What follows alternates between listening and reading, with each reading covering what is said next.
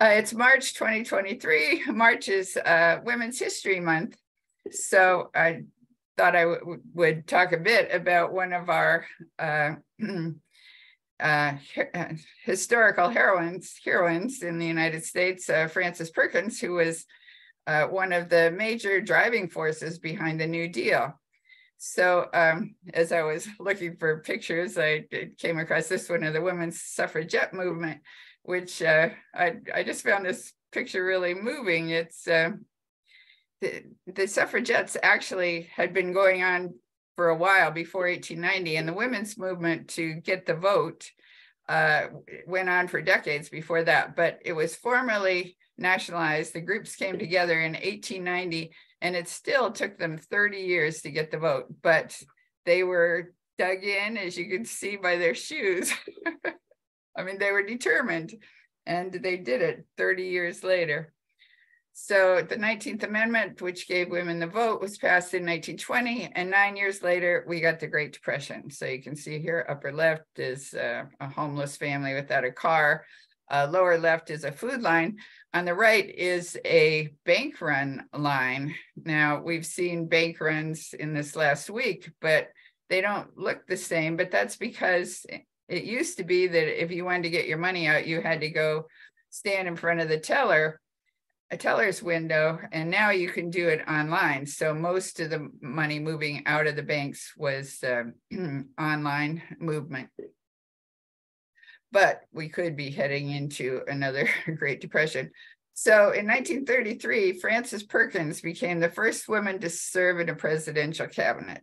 She was FDR's Secretary of Labor for 12 years. She was called the driving force behind the New Deal. She was credited with formulating policies to shore up the national economy and with helping to create the modern middle class. And she was also America's leading advocate for industrial safety and workers' rights. She was largely responsible for Social Security, unemployment insurance, and many other New Deal programs. Here you can see her standing behind Roosevelt as he was signing the Social Security Act, and there was a stamp, commemorative stamp made in her honor in 1980. So go Frances. Meanwhile, today, we may be moving into another Great Depression. So that's what the headlines, some of the headlines on various podcasts have been this last week.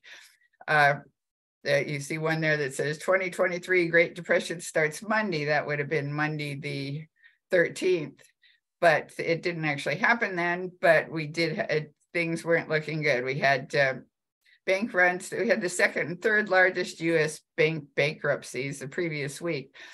So Silicon Valley Bank was the second, and Signature Bank was the third largest, following Washington Mutual, which was the first. And then this last week, we had Credit Suisse collapsing. So next Monday could be the beginning of our next Great Depression. So I've seen on various podcasts or headlines of various podcasts. And there are predictions. The market did tank last week, but it pulled back up, but there are predictions it's going to tank again.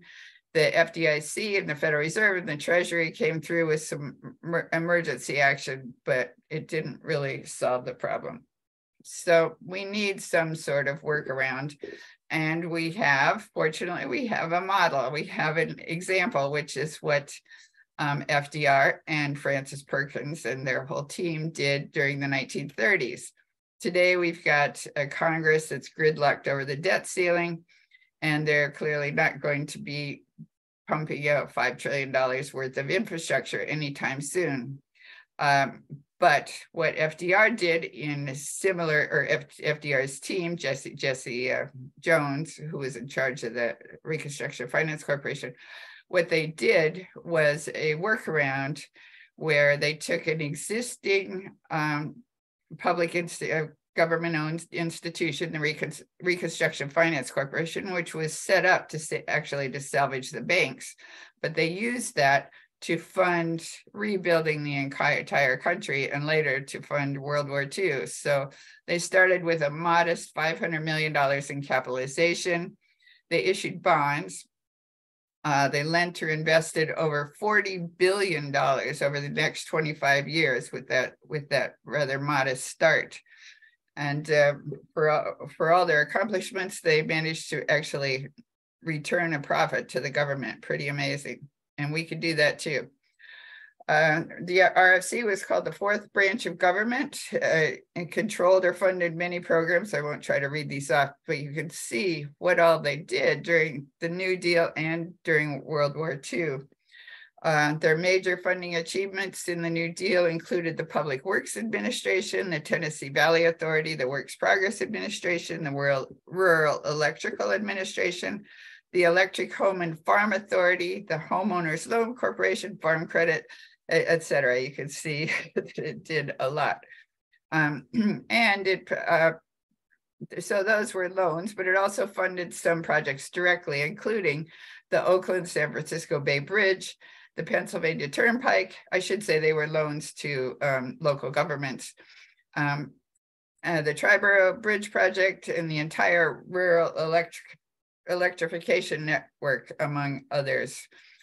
And they did all that in that 25 years without raising taxes and without triggering price inflation. So how did they do it? The secret was that all that money went to productive purposes. So they increased supply along with demand. There was more money out there. They put people to work.